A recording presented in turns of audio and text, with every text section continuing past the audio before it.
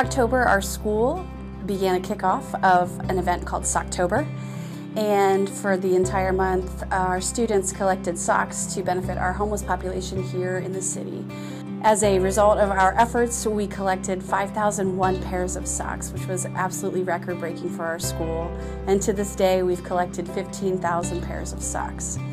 Today we took several of our students to the agencies to receive socks, and in our visits to each of the facilities we met directors and we toured, but one of the most special moments that we had when we were visiting was our students were actually able to pass out socks to people that needed them, and those people were incredibly happy and thrilled. We're so grateful to the community for their outpouring support for our initiative. It truly is a community event, and I'm so proud of our Curtin students. Not only are we entering to learn, but we are going forth to serve.